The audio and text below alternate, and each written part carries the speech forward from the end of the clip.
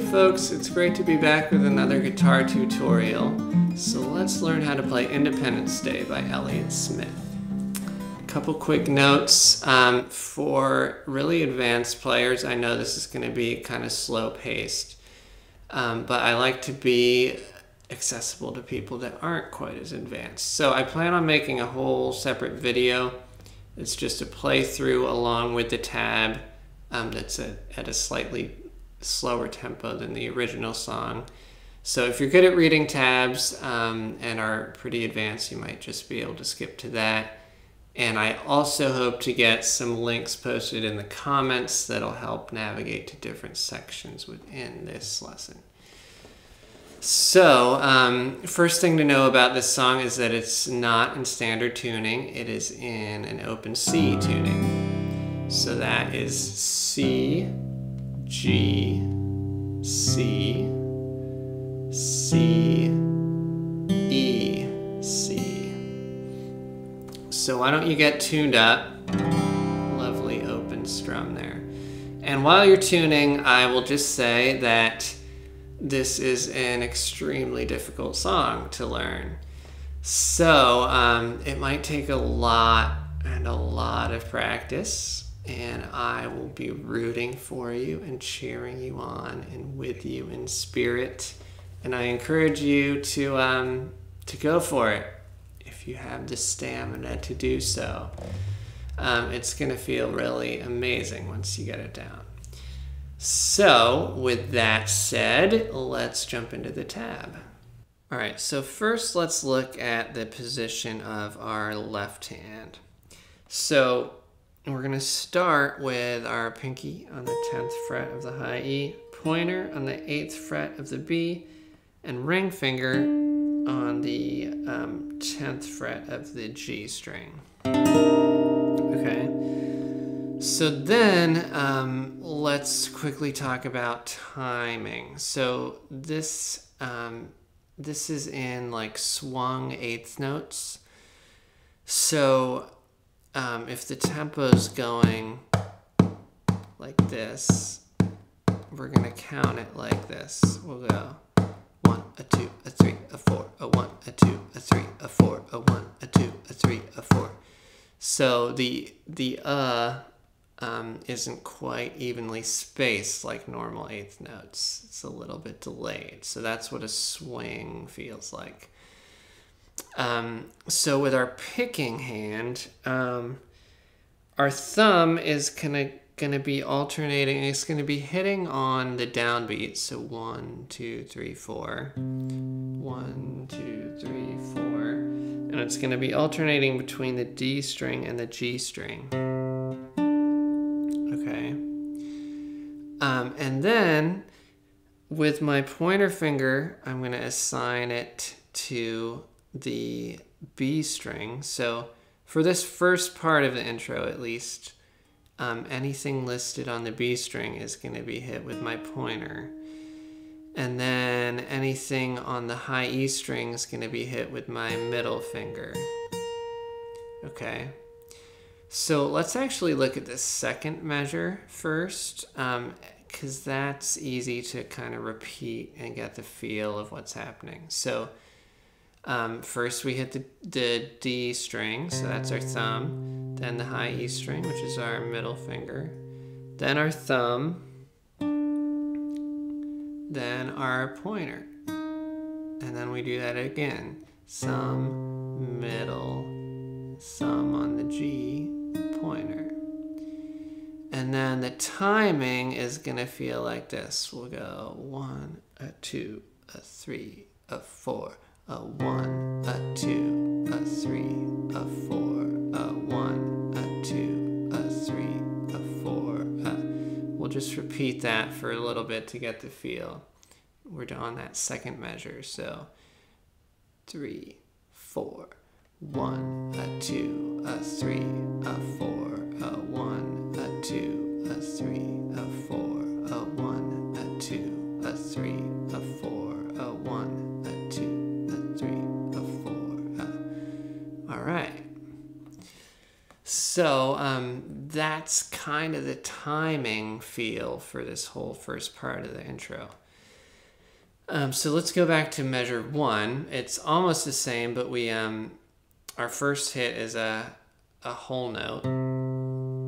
So then on beat 2, we hit with our thumb and our middle finger at the same time. Okay.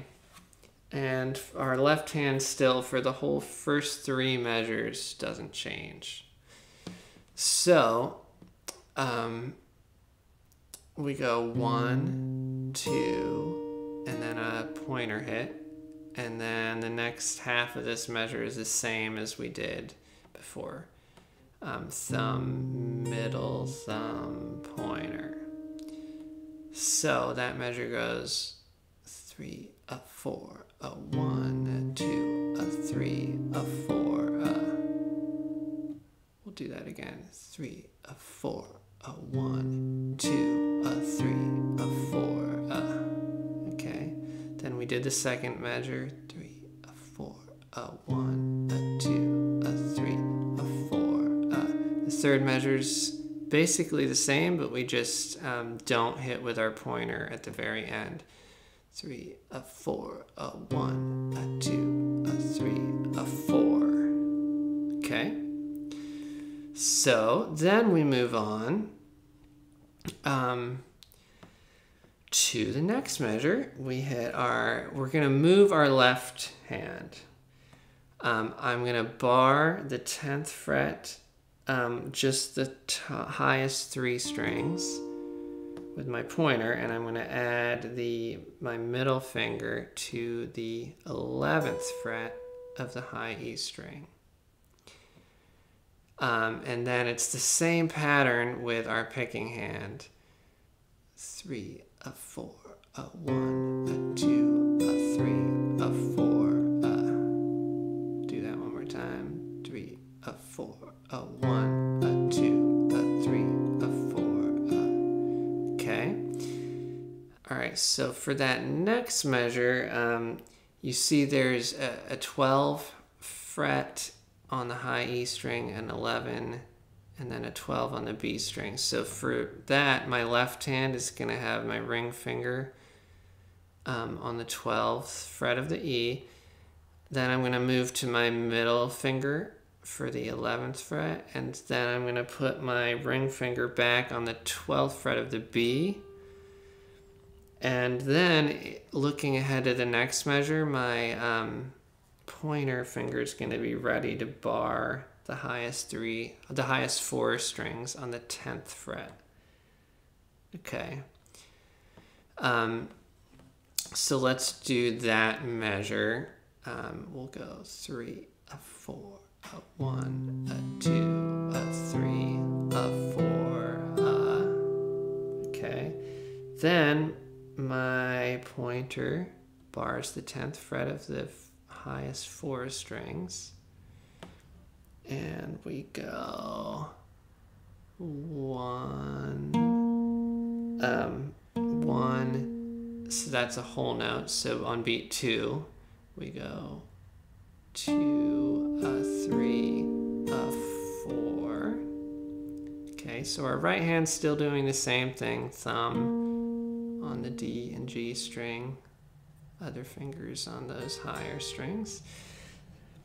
Then we drop to barring the 8th fret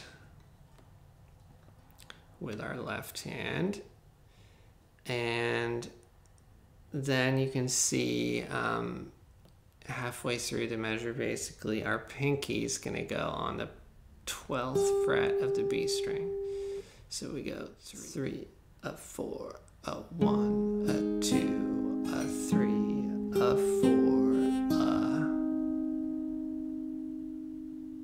Then let's look at the next measure.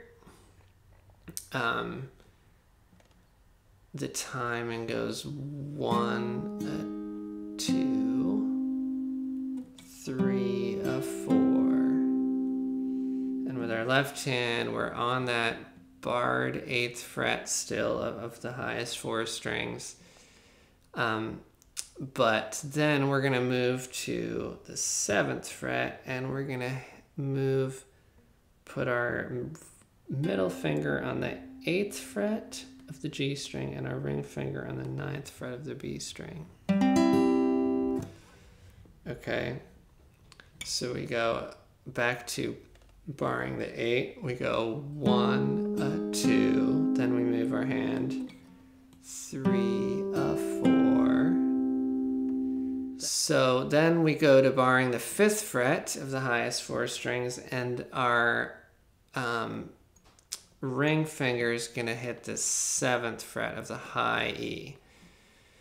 So we go 1, 2, 3, and then we take our ring finger off, 4, and then we're going to put our ring finger on the 7th fret of the B string, and we're going to hammer on to the 8th fret with our pinky, okay, to go into that next measure. And at the same time as we hit our pinky on that, we also hit with our thumb on the D string, which is barring that 5th fret. Okay, so let's do up to that hammer on with 3, 4, 1, 2, 3, 4, 1. Okay, then so we hit that hammer on, and then I hit the high E string. We have a thumb hit on the G string, and then we move our pointer finger of our left hand up to the 7th fret for that B string hit, and then we hit with our thumb on the D string and put our middle finger of our left hand on the 8th fret of the G string. So then our right hand pointer has to jump up to that G string, and we hit with our pointer, and then we hit it with our thumb. Okay, and then we take our left hand middle finger off and hit the G string with our pointer again. Okay, so let's go back to the beginning of that measure. We're on the 5th fret, and we just hammered on to the 8th fret of the B string with our pinky. So we go 1, 2, then we move up to the 7th fret.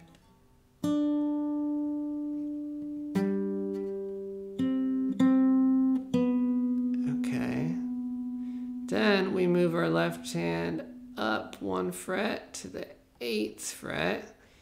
We're going to put our ring finger on the 10th fret of the high E string, and we hit our thumb and our pointer finger of our right hand at the same time on the D and G strings. And then our pointer finger moves back to the B string, and our thumb hits the G string, and our middle finger hits that 10th fret, of the high E string. And then we do a normal thumb pointer, and our thumb stays on the D string. And then we take our whole left hand off for that last note. And that next measure is just a whole strum, open strum. Okay. So let's go back to the beginning of that previous measure where we're on the 8th fret. Okay, and we play the D and G string at the same time. 3, a 4, a 1, a 2, a 3, a 4, and then for that open chord, we actually kind of, with our thumb, hit the bass note and then strum down, up. So it's going to sound like from that previous measure. 3, a 4, a.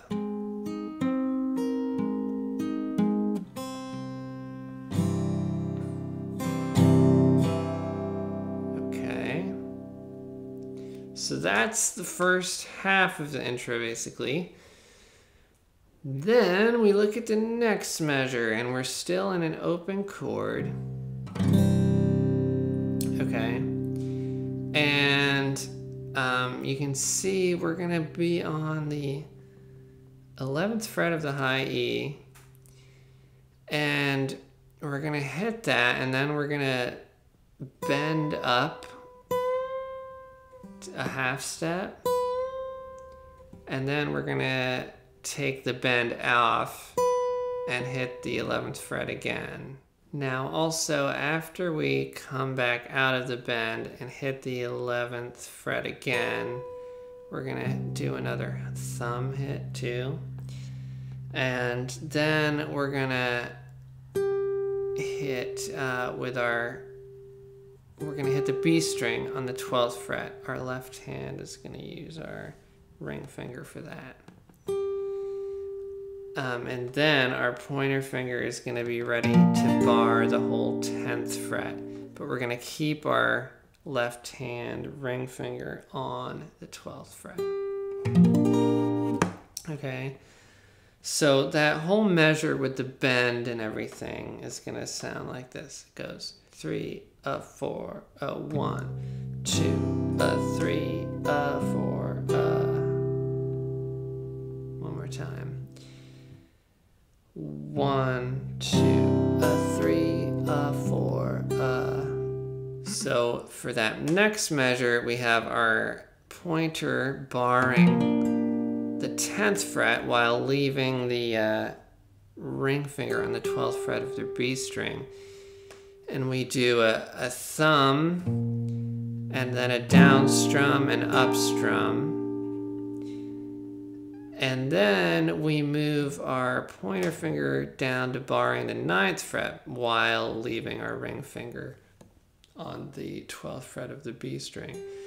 And we do another bass and then kind of an up, down, up strum. So that measure is going to sound like this. 3, a 4, a 1, 2, a 3, a 4, a. Let's do that again. 3, a 4, a 1, 2, a 3, a 4, a. And I'm not really playing the high E string with my right hand. So then we're going to move our pointer finger of our left hand to barring the 8th fret. And we're going to kind of do a thumb and a down strum. And our ring finger then is going to hit the 10th fret of the high E string and then take it off. So we're back to the barred 8th fret. And then we're going to reach our pinky up to the 12th fret of the B string. And after we hit that, we're going to do another thumb hit. And then we're going to take our pinky off of the 12th fret. So we're back to the 8th bar. So it's going to sound like this. 3, a 4, a 1, 2, a 3, a 4, a. Okay, then for the next fret and the next measure, we're still on that barred 8th and we go a thumb, thumb, up, down, up. Then we move our bar of our left hand down to the 7th fret and add our middle finger to the 8th fret of the G string and our ring finger to the 9th fret of the B string. And we do a similar thing with our right hand. Bass, up, down, up. So that measure goes on the 8th fret. 3, a 4, a 1, a 2, a 3, a 4, a. So then we're gonna move our barred pointer finger onto the 5th fret. And we're gonna be putting our ring finger on the 7th fret of the high E string. And we're gonna be taking it off to go back to the 5th fret. And then we're gonna put it back to the 7th fret of the B string. And then looking ahead at the next measure, we're gonna hammer on to the 8th fret. And our thumb, at the beginning of that measure, we're gonna do like a thumb and a down strum. And then our thumb's gonna keep hitting. It's gonna sound like this. 3, a 4, a 1, 2, a 3, a 4, So it's gonna hit on beats 1, 3, 4. 1, 3, and 4. So let's do that whole measure again. 3, a 4, a 1, 2, a 3, a 4, Then we hammer on to the 8th fret and then play the 5th fret. So, and then we hit our thumb again, and then we slide our pointer up to the 7th fret, and we kind of do an up strum starting on the B string, and then we hit the 7th fret of the low E string, and then we do this little thing where we put our middle finger on the 8th fret of the G string. And then hit it twice and take it off. So from the beginning of that measure, we just hammered on to the 8th fret. And then we move up to the 7th fret. Okay. Then we move our bar to the 8th fret. And we do a like thumb, up, down, strum, and hit the 10th fret of the high E string. And then we quickly move our left hand way down. Whoosh. This is a hard transition. I use my pinky on the 3rd fret of the high E string. B string's open, and then my ring finger on the 3rd fret of the G and middle finger on the 3rd fret of the D. And then you take it off. So again, that measure, we start on the 8th fret, and it goes 3, a 4, a 1, 3, a 4, a 1, a 2, a 3, a 4, a 1. Okay. Then we have 2 nice and easy measures of just an open strumming. So it goes thumb, down, up, thumb, down, up. So that next measure, we still start in the open chord, and we do a little thumb, down, up. Then with our ring finger and middle finger, we kind of slide into the 5th fret of the A string and into the B string. Whoops. Okay. And then we keep that position basically, but move it to the 4th fret for that next measure. And then the 2nd fret, and then we're off. And the strumming for that kind of goes like a down, kind of bass focused hit, then a down, up, bass, down, up. Then when we get to the 2nd fret, it's just kind of a 1 hit and 1 hit on the open. Okay, so let's go over those 2 measures. So it's bass, down, up, slide in, bass, down, up, bass, down, up, strum, strum. Let's do that one more time. 3, 4,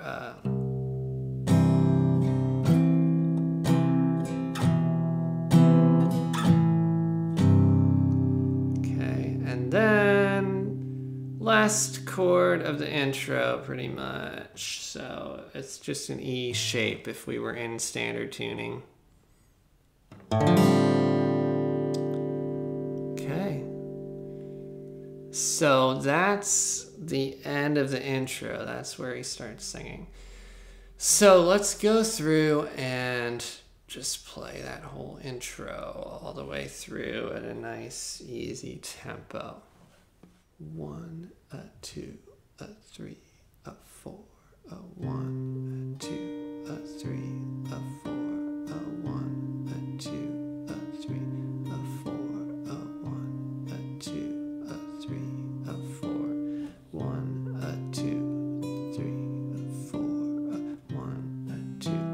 3, 4, 1, 2, 3, 4, 1,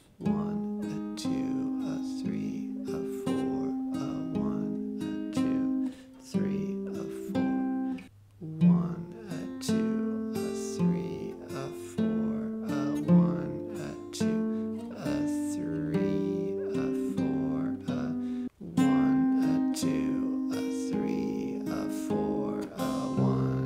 2,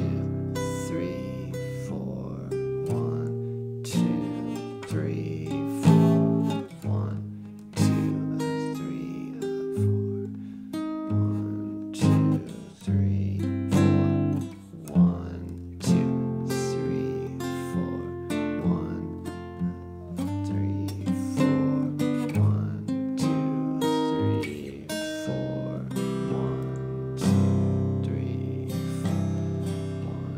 2, 3, 4, 1, 2, 3, 4, 1, 2,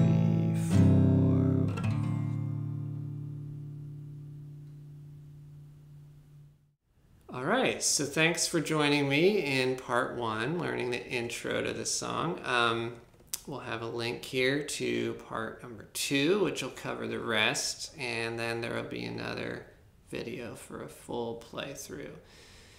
Keep that practice up, good luck, and hope you have fun with it. See ya.